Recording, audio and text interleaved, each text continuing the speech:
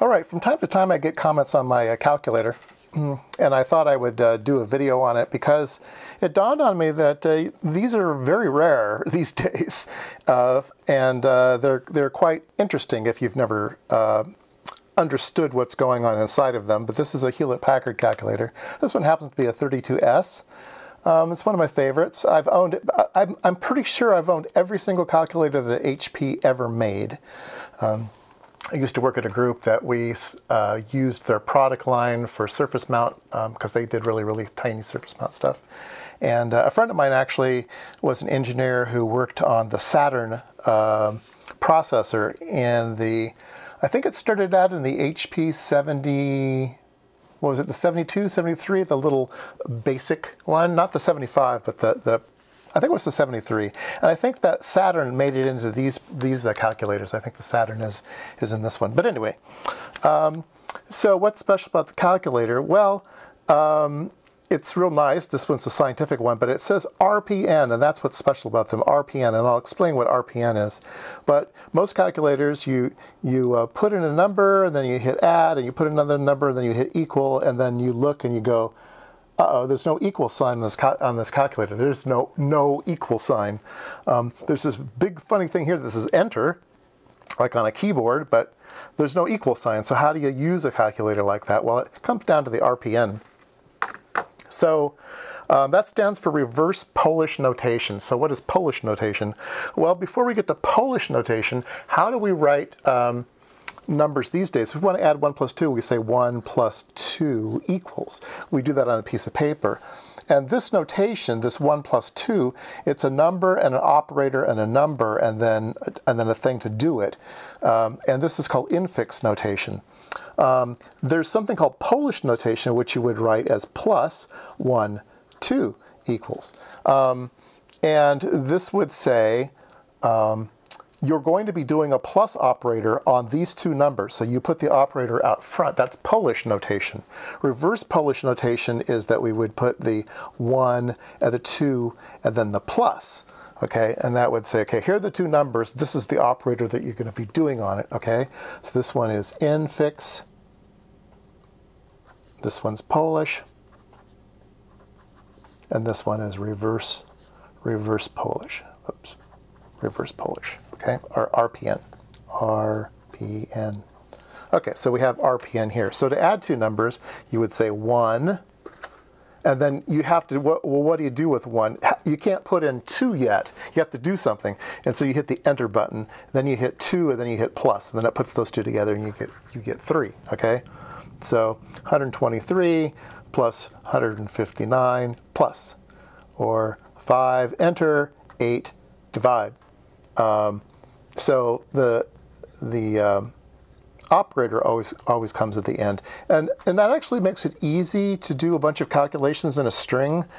So there are a lot of big fanboys of RPN, but you can't buy RPN. Well, I guess you can. There's one RPN calculator that you can still buy, maybe 2. Yeah, I think there's 2.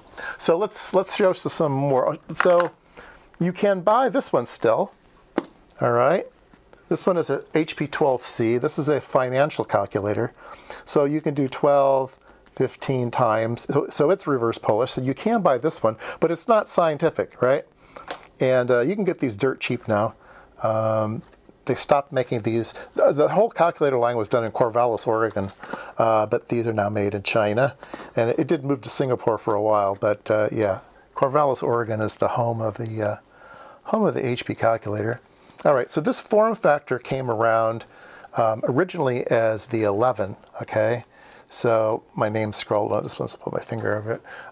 So this is the HP 11C, and I've had this one since it was new. So this has been my personal calculator for a very long time. There was the HP 15C, which was, for a long time, that was kind of like the fanciest calculator that HP made. Here's an HP 15C in an iPhone application. So this is an official HP application that HP wrote, and it is the 15C calculator, and you can see it looks just like a 15C. So you can do 12, enter, 58, divide. So you can get that for your phone I believe this one costs money. I think I paid like $15 for this or something. I forget. There is another calculator that you can buy today still that is RPN, and I believe it'll do it either way. Yeah, it does have an equal sign as well. This is the HP35S, and so you can do things like 12, oops, oh, I've got it in hexadecimal mode. So it'll do hexadecimal modes too, but it does reverse Polish, and it does it all. You can get hexadecimal and octal and binary and everything. So I use this for kind of programming and stuff. The ones that came looking like this, there was a 16, an HP 16 that was all programmer stuff, hexadecimal, octal, and all that kind of stuff. So I used to have one of those, but I sold it because I got good money for it. And I had a 15 too that I sold for good money. Let's see here. So there's this one, HP35S. This one's okay. It's not too bad. It's got pretty good buttons on it and everything. Okay, what else is there? Then there's the one that I've got, like I showed you that one, but there are other versions in this line. So here's a financial version of it, the 10B, but it's the same form factor and everything. And then the fancier version of this is this. So this is the one I keep in my office. So this is the 32S2, and this is the 32S, and this adds programmability.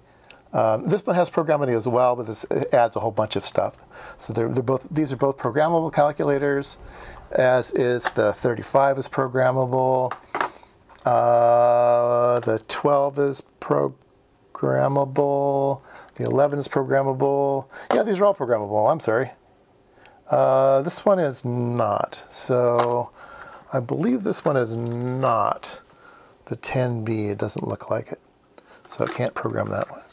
All right. And do I program calculators? Yeah, once in a while. Sometimes I'll be doing a lot of stuff in like decibels.